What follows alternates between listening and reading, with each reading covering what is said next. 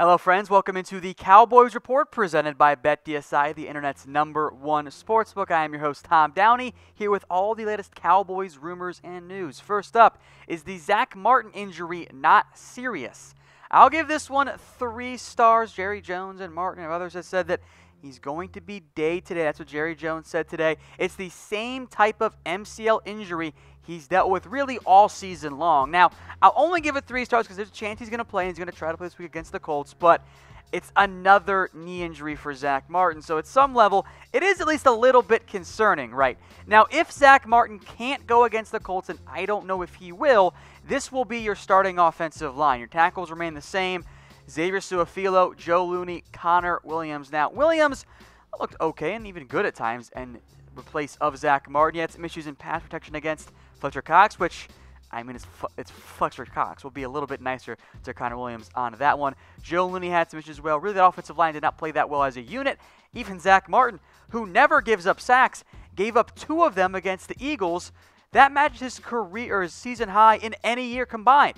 2 sacks in 1 game is not Zack Martin-like. So how worried are you about Martin? Grade here on a scale of 1 to 10. Look, I'm putting it around a 3 or a 4. I am at least a little bit worried. He's still playing at a good level, but he's not quite the same, and I do worry about that knee injury hobbling him throughout the season and the playoffs as well. I would not be surprised if you see Zack Martin sit out this week against the Colts, but we'll see what happens on that one. Keep it here. We'll have updates throughout the week. Now, folks, it is the holiday season, and Santa Tom here is here to hook you guys up. Do you want a free Cowboys jersey? Maybe some awesome Cowboys shoes from Nike or Converse? We've got the best deal of the year for you, or love it if you want to give away that Cowboys jersey. All you've got to do is get started with our sponsor, BetDSI. We got a brand new shipment of Cowboys jerseys. We've got some Dak Prescott ones, some Zeke Elliott ones, Jalen Smith as well in a variety of colors. Here's what you do to get that Cowboys jersey or the shoes we'll show you here in a little bit. Head over to chatsports.com/bet and use promo code Cowboys120 when you sign up. You're going to get a 120% deposit bonus. Put down $50, they're going to give you $60, and then you'll get that jersey by DMing us on Twitter @chatsports, and we'll get you guys hooked up with that Cowboys jersey that you want or some shoes instead. It's the best deal of the holiday season. Chatsports.com/bet. That promo code Cowboys120. Then DM us on Twitter @chatsports. We've got plenty of inventory, but these will go quickly, so get in on the action now with BetDSI. All right, back to the Cowboys rumors. Is it going to be the Sean Lee return week? I will put it at 2 stars. I think there's a decent chance, and if I had to guess one right now, I'd lean toward him playing this week, but it's still early in the week, so we'll see what happens. Now, I think you'll see Sean Lee be limited at practice on Wednesday, and maybe he's able to go against the Colts. Tavon Austin could return as well. David Irving, well, we'll see if he actually shows up to practice this week. But Sean Lee, this might be the week that he is able to return for the Cowboys. All right, back to the key rumor of the weekend. Do the Cowboys want Witten back? Look, I'm going to give it 3 stars. Maybe you saw the headlines this weekend or even today from the Dallas News or from the Washington Post that said, Jason Garrett and Jason Witten shoot down report. Again, the ESPN report was that Jason Garrett tried to convince Jason Witten to come back to the Cowboys. The Cowboys, Jerry Jones, Jason Garrett have denied that report. Jason Witten didn't really, though. This is his exact quote. There's nothing there. Look, I'm enjoying where I'm at. Those guys are red hot. They don't need to change a thing with the way they're playing and the way the defense is playing. They're in good shape, and so am I. So where in that quote does Jason Witten say that Jason Garrett didn't ask him to come back? This is Jason Witten saying he doesn't want to come back. This is not a denial from Jason Witten about the initial report. It's him confirming that he's not going to come back. So yeah, I'm pretty sure the Cowboys asked Jason Witten to come back, and Jason Witten said no. But let me know if you guys agree or disagree in the comment section. And if you subscribe to us here on our Cowboys Report YouTube channel, you saw that rumor come through on your feed on Sunday. We broke that down for you at the time, and I don't think much has really changed. And if you want to get in on the show as well, in our fan rumors or in our Cowboys mailbag section, go subscribe. All the mailbag questions, or at least most of them, and all the fan rumors questions, or I guess comments, come from that channel, youtube.com/Dallas Cowboys Report. All right, next up, are the Cowboys unhappy with Taco? No, not the food, the player, Taco Charlton. I'm going to give this one 3 stars. Now, Taco was a healthy scratch against the Eagles, and Taco says he's not 100%, which is accurate. In reality, Taco's is hurt right now. He's playing through that shoulder injury, but don't forget he's kind of more injured, or he's not injured, he's hurt. There's a difference there. Now, Stephen Jones kind of called him out in the media and said all players deal with injuries, but he's just got to work to get better. I think he's been slow getting back and slow getting into the mix. Hopefully this will be an eye-opener for him, and he will respond once it says he needed to step up. That's in reality calling out Taco Charlton. I mean, that's what that statement is from Stephen Jones. And there's been some buzz about an attitude issue for Taco Charlton. He was not active against the Eagles. And I think it's a little bit early to firmly say this, but it is kind of trending this way if Taco can't get things going again here. Is he a bust? I'm not going to call him one quite yet, but 2 sacks through almost 2 full years for a defensive end, a pass rusher, that's not good. So I still think Taco can get things turned around, but he has been a bit of a disappointment so far in Dallas. Hopefully that changes in the near future. All right, next up, did Amari Cooper criticize Scott Linehan? Well, yeah, he did. You should have seen his quote, right? So Cooper didn't mean to, but he did critique Scott Linehan. It's 3 stars on this one. Dak and Cooper audibled on that 75-yard touchdown. Cooper said he was tired of the stop routes. God, have we heard that before? Oh, me and everyone else out there in the media. So Cooper said it's interesting because I actually had another stop route, i.e. a hitch or a curl route, whatever you want to call it, and they were sitting on it because every defense knows the Cowboys love to run hitch routes. The offense is go run straight and then turn back around.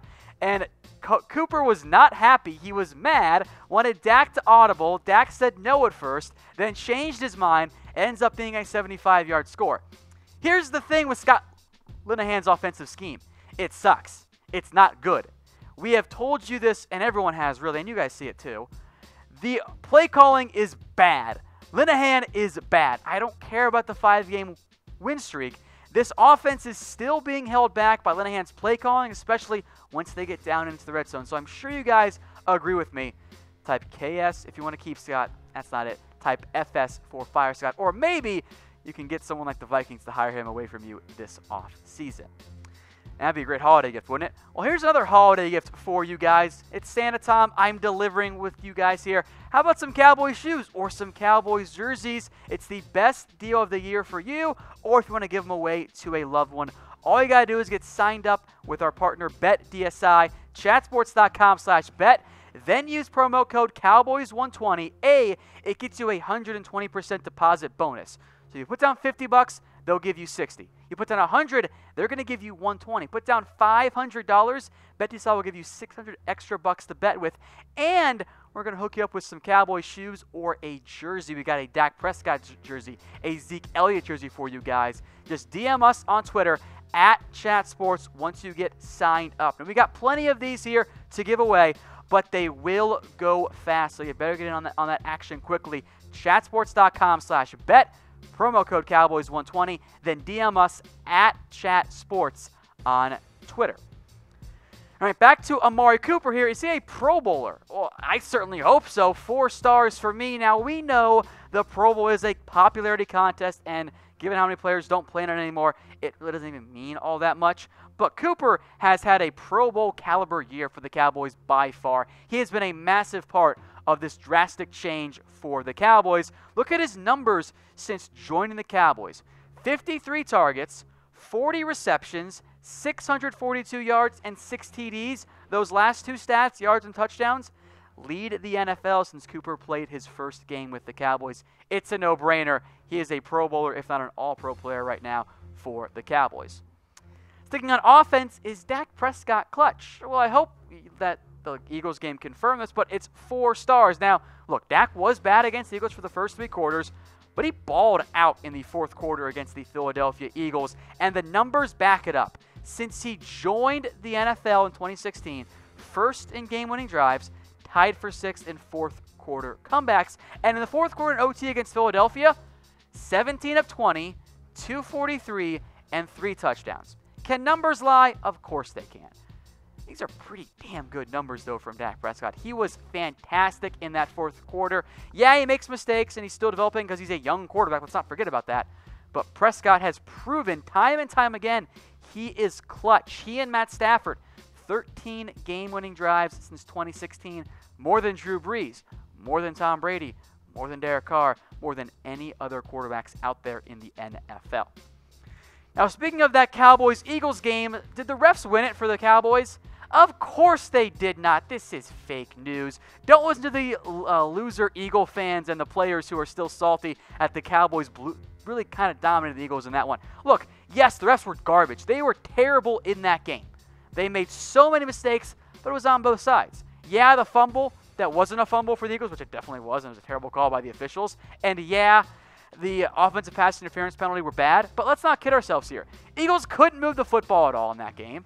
And the Eagles still scored on the offensive pass interference drive. And there was the garbage Randy Gregory roughing the pass penalty and the never-before-seen, for the Cowboys at least, lowering of the helmet call on Zeke Elliott. Yes, the refs were garbage. They impacted the game.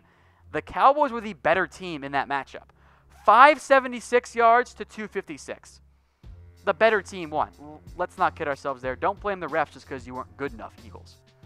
Now, if you guys like what I'm wearing, it's a Mizzen and Main shirt. Go get one of your own. Comfortable.af is the site, and trust me, these shirts are indeed comfortable as F. You are not going to find a more comfortable shirt, dress or otherwise, than a Mizzen and Main shirt.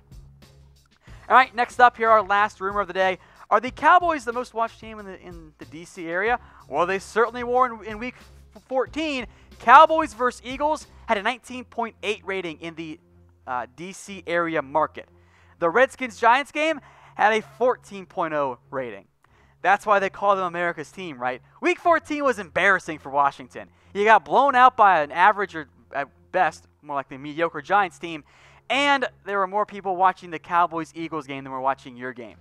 That's not what you want to see. Now, speaking of those NFC East teams, are the Cowboys going to win the NFC East? The short answer is yes. The long answer is you better believe it's yes. And we'll break down the long answer tomorrow for you guys on the Cowboys Report. Or go subscribe to our youtube.com or youtube.com/Dallas Cowboys Report, our Cowboys Report channel, and we'll have that up before we run it live on Facebook. So stay tuned for that. An in-depth breakdown coming up on the Cowboys playoff picture.